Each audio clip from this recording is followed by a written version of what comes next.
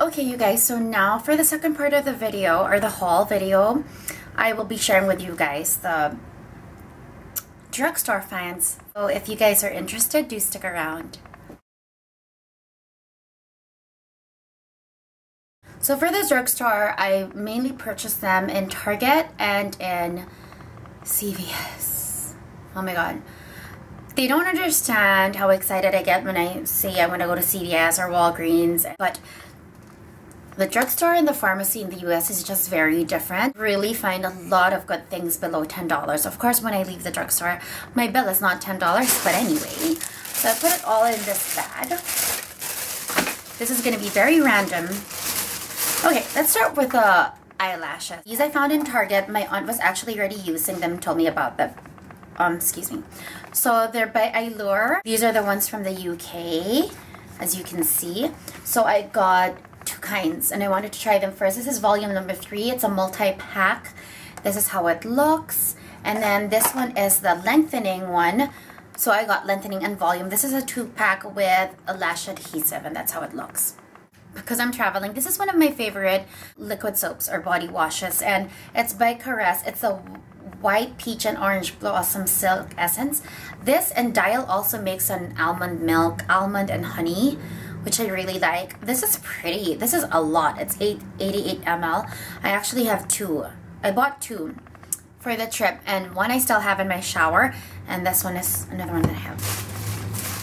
And then this is by the brand Smooth Sexy Hair. This is a Smooth and Seal. It's an anti-frizz and a shine spray in one. This is how it looks. This is a travel size. Just wanted to try it out first. And then I got this Biolage Matrix Color Last Conditioner for color treated hair. Travel size as well. I just wanted to try because I can always get the full version here. A Buxom lightweight liquid lipstick in Good Babe Gone Bad Lip Color. I'm not so sure. This is how it looks. Haven't tried it. I probably should. And then I got a Hypnose Drama. I love this mascara. This is one of my Holy Grail mascaras. So beautiful travel size here. And then I got this Universal Brow Pencil with Active Brow Enhancing Technology. And I think I actually tried the tester when I was in the store. So I'm excited to have this. I came across this in Target as well. It's one of the Wet n Wild Color Icon Ombre Blush, and the rest was sold out, but of course I'm gonna try to get my hand on at least one. So this is the one in a purple haze 317B. This is how it looks, and this is how it looks. It's like a lilac-y, light pink, light purple. So I mean, on my skin tone, I'm not so sure how much this is gonna show up. I've actually never tried this, but I've heard things about it. I do have a lot of blushes on now though, because I just put the Becca Luminous blush as well. Well, it's not gonna hurt, and I'm gonna try to layer this on top a bit. I'm just gonna go to the center. So it's a very light pink. It might not even be really that much for me or show up. I think I just have too much things now on my face.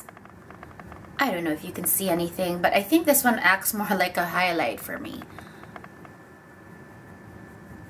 I think. I'm not sure. I should try this in another video, but I've heard great things about this. So maybe I can use it as a highlight. I came across such inexpensive products, but this is from LA Colors. They have a matte lipstick, very promising, and this gloss, which I'm sure is not made with good ingredients, but when I swatched it, and I will swatch it for you guys, this is the matte one, and this is a beautiful color, you guys. It's in Snuggle GLC812. You can see why. This is up my alley. Oh my god, I have swatches from the luxury video, but honestly, you guys, it's very substantial. Even when I apply it. I mean, that is gorgeous, you guys. This is one of those things where, yeah, there are some things that, of course, the ingredients may be, but it feels amazing. And it was, honestly, I think it was $1 or maybe $2. So I'm very excited for this one. And the packaging is actually really cute. So it's LA Girl, and then it's the matte lipstick. And then this is LA Colors. Maybe they're two different companies. One is LA Girl. This is a lip gloss. It just says, lip shimmer. And I will swatch it. And you guys, oh my god. I mean, it's this one here. It looks like a foil and not a gloss. It kind of reminds me, if you guys have seen Jouer's new lip topper called Skinny Dip. Because of the swatches of Christina, it does look like that. I don't have it on. So give me a sec. I'm going to dab my lip a bit. I'm not taking out the Tom Ford lipstick. I'm just going to remove the gloss a bit. Okay. So not much gloss there anymore. I'm going to apply this LA Colors and let's see.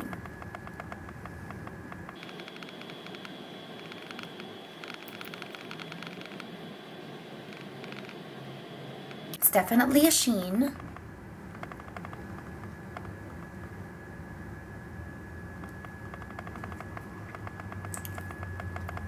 What are we feeling, you guys? I am not so sure. I can't see it so well because I have all these lights and my viewfinder, my mirror is quite far. So that's how it looks. It's not really a gloss. It's like a... It's a beautiful foil sheen. I'm not sure, but... So anyway, that's the one. And then the Milani Conceal and Perfect Foundation, which I've heard so much about. And so this is how it looks. I got the shade, and I think the shade I got was wrong. 02 Natural. I think for my MAC NC30, this is a bit dark. So the next time I go down to the States, I'm definitely going to get another one. But it's a beautiful medium to buildable full coverage. I don't know, it looks white behind the hand, but on my skin it looks a bit dark for me. I think because after a while it dries down. Not matte, I think it's a satin. The finish is a satin, I think, or is it a matte? I think it's a matte though, but I remember that the finish sometimes, like I would have to moisturize my skin because sometimes it tends to make my skin look dry or have patches. I can't really remember, but I know that something was going on the few times that I tried it. So this one I still have to try out a bit more, but definitely coverage is medium to buildable, and I'm a medium to buildable girl, so I like that. And then I came there also for Jordana. Jordana is like a very inexpensive brand, although lately the prices have become so much higher. Before there was hardly anything above $5 or even maybe $3 or $2. So anyway, I always used to stock up on their Best Lash Extreme Volumizing Mascara. I think inexpensive drugstore, this is one of the better ones, and I think it's $7.99. Before it used to be $4.99 or something crazy like that. And this is the one that I really want to share with you guys. It's from Jordana, and I think I almost pretty much got all the colors they had. And this was for $2.99. I don't know, maybe I should hold it this way. These are their matte lipsticks. This is how the packaging looks like. Let me show you guys. And I was very impressed. So here are the shades I've swatched. And I tried to make them all fit in the back of my hand. So let's begin here with a neutral beige. This is matte blush. This mid-tone cool based pink is matte Tease. This one is matte Adorable, which is the light cool tone pink. This is matte Pretty, which is a nude peach neutral. This one is matte It Girl, which is like a pink fuchsia magenta or violetish pink. And then this one, the darkest one, is called Matte Dare. So those are the matte shades from Jordana, and I think for $2.99 it was really worth trying. I purchased one first and then I was so impressed that I had to go back for it. These are how they look, and they're all mattes, and honestly, like, I like the formula, they're not dry, so it was worth the try. So I think I have 1, 2, 3, 4, 5, 6. I bought 6 of those shades, which I think they only had like 8 or less than 10. This is the Garnier Micellar Cleansing Water All-in-One. Very similar, of course, to Bioderma. Half the price. Clearly, you can see how much I've used. I've only had this for 3 weeks or maybe even less. So I have been enjoying this. And I think for all the dupes or copycats of the Bioderma Micellar Water, this is the one that comes close to it.